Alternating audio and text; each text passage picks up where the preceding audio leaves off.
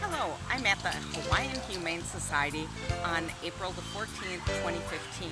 I just read in the paper yesterday that the Hawaiian Humane Society dog park is closing tomorrow after 15 years of serving the community.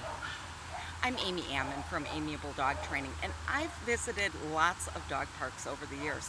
And the thing that's really special are the amenities at the Hawaiian Humane Society dog park.